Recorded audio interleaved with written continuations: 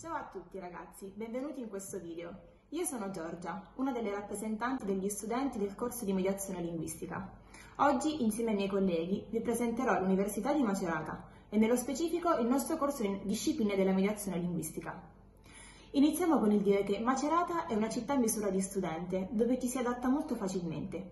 Inoltre, grazie all'ERDIS, l'ente regionale per il diritto allo studio, lo studente ha la possibilità di richiedere una borsa di studio, che comprende anche servizio mensa e alloggio, un sostegno economico notevole per le famiglie.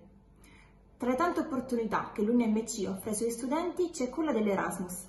Abbiamo infatti l'Ufficio per i rapporti internazionali, che ogni anno permette ad un numero di studenti di partire o con Erasmus Studio o con Erasmus Traineeship.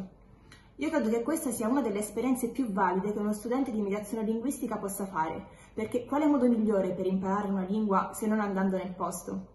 Adesso lascio la parola al mio collega Pietro, che vi parlerà dei nostri corsi. Ciao a tutti, io sono Celani Pietro, uno dei rappresentanti degli studenti, e con questo video vi illustrerò le particolarità del corso di laurea in discipline della mediazione linguistica all'Università di Macerata. Sicuramente una caratteristica fondamentale del nostro corso di laurea è la vasta gamma di lingue che offre, lingue orientali come l'arabo, il cinese e il russo, ma anche lingue occidentali come l'inglese, il francese, lo spagnolo e il tedesco.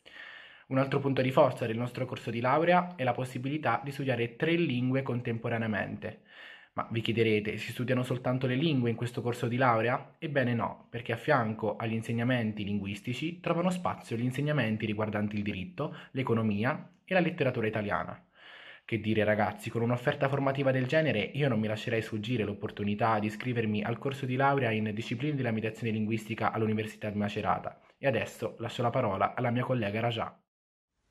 Ciao a tutti, mi presento, sono Raja Riai, una delle rappresentanti degli studenti e sono qui oggi per parlarti degli sbocchi occupazionali che offre la nostra Università di Macerata.